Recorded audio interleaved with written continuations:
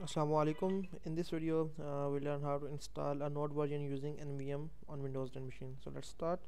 So for this, I have nvm installed on my machine. So it's a prereq for this video.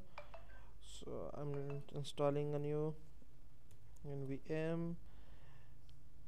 Install 17.0.0. Enter.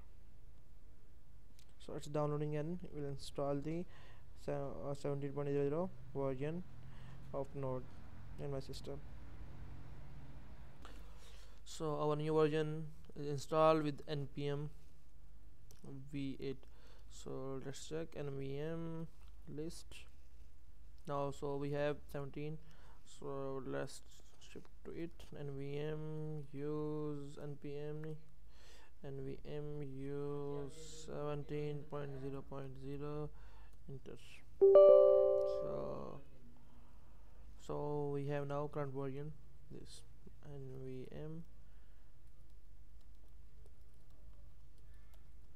list.